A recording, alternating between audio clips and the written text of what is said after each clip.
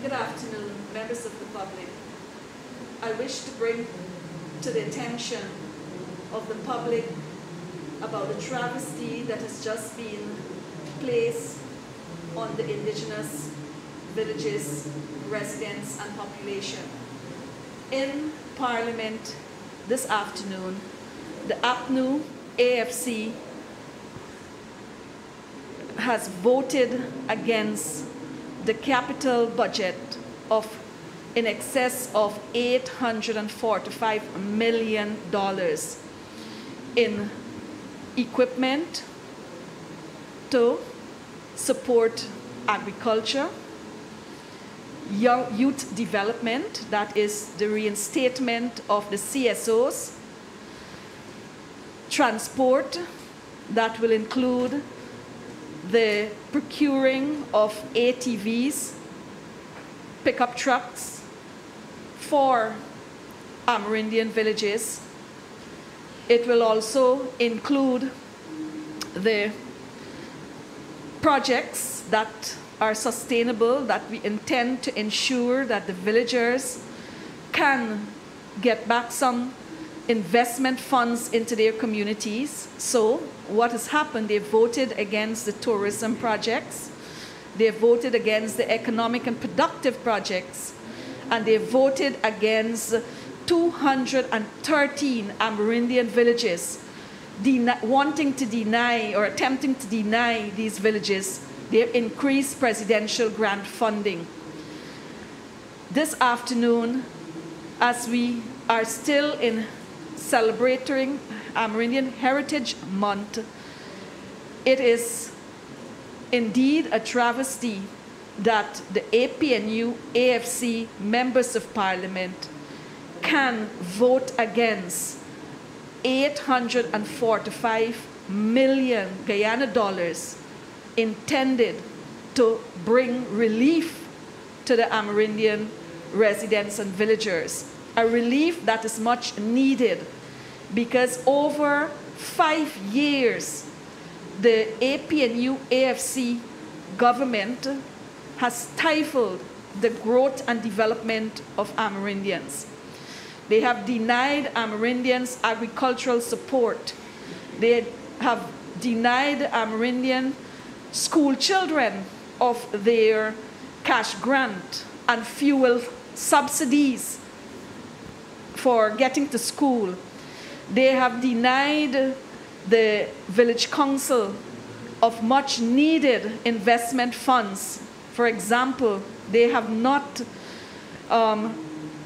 provided a cycle for the Amerindian Development Fund, a new cycle which ended in 2018 of December 2018.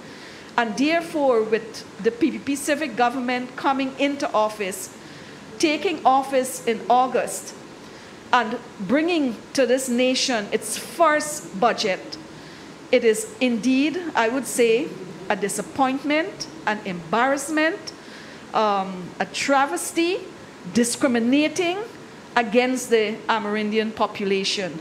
How can anyone at this point in time vote against the provision set aside for Amerindian development?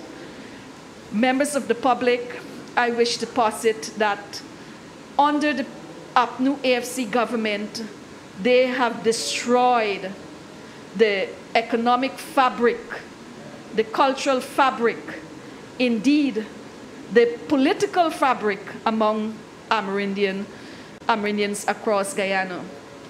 This afternoon, I felt so ashamed of the opposition members of Parliament who used their time to ask insignificant questions about minor matters such as temporary workers, contracted workers, instead of inquiring into a budget that sought to propel and accelerate development for Amerindians.